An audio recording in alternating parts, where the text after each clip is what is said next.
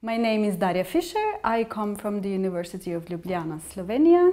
I started as a student of translation studies. I did a BA at the Faculty of Arts, and then I moved on to NLP for my PhD. My topic was computational lexical semantics. More specifically, I used very different types of multilingual resources to construct a WordNet for Slovene with automatic methods. I continued within the computational lexical semantics with my postdoc as well. I applied for a national postdoc and got a 2-year grant to sort of do a follow-up experiment in the field of trying to identify translation equivalents and false friends from non-parallel corpus data.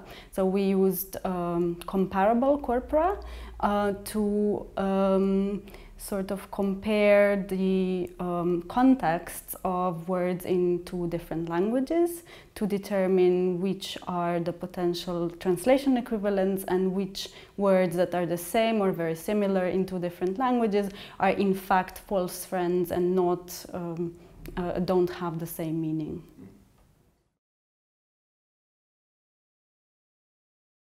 I'm currently leading a national basic research project funded by the National Research Agency on computer-mediated communication. So we are collecting resources, developing tools and methods to process and analyze noisy texts from the web and social media, so user-generated content, basically. The position of CLARIN, the way I perceive it, is the provider and the enabler of basic research infrastructure.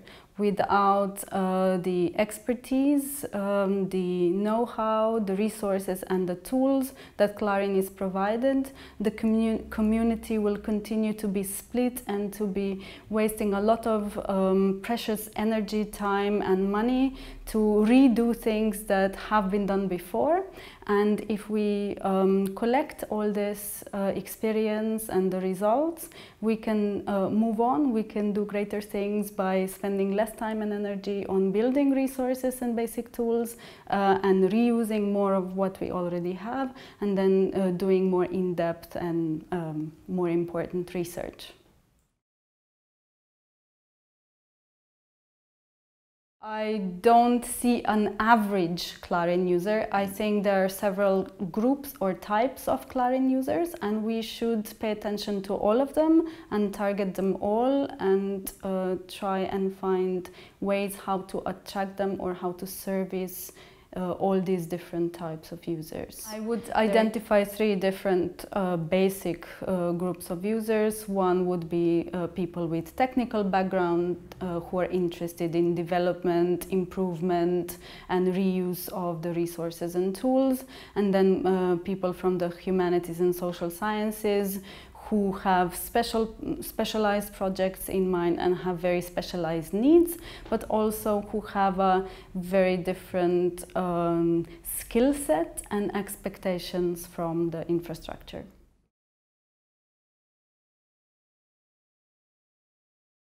I think aspects of involving users within CLARIN is one of the key aspects in the current position that CLARIN has, because I would believe CLARIN so far has done a great job consolidating the users in terms of developers of infrastructures and resources, and now we have a lot to show and a lot to offer to the community that can really start benefiting from all these efforts.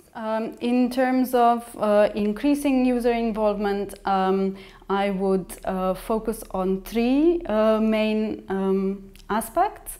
The first one is definitely trying to work with students who are still looking for topics, approaches, methods.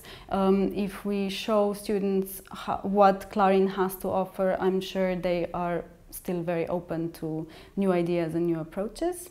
The other important aspect is trying to show the trainers, so the teachers involved in the education, what CLARIN has to offer, so that they can be aware of what is out there for the students to use. And the third aspect would be the sort of general, broader interested public who might benefit from nice, easy-to-use tutorials available on the website, where we could show some nice showcases, how to easily access some of the more mature technologies and resources and use them for various numbers of tasks. I think it would be very important to establish a certain kind of cooperation with universities, with university programs that offer courses in digital humanities and social sciences. I would like CLARIN to be more present at the summer schools relevant for our field, for example, the ESLI summer school and the digital humanities summer schools.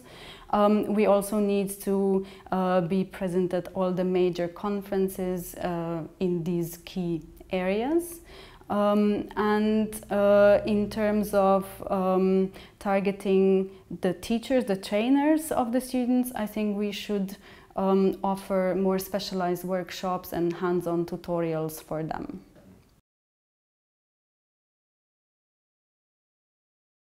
First, I will introduce myself to all the national coordinators, let them know who I am, that they can talk to me, contact me. That's a more practical task that I will do on the first day of my job. And more importantly, I will try to come up with an annual action plan, come up with certain priorities that I would like to implement in the coming year, and then discuss this with the board. I feel that the cooperation between the board and the national coordinators is crucial for the successful user involvement activities.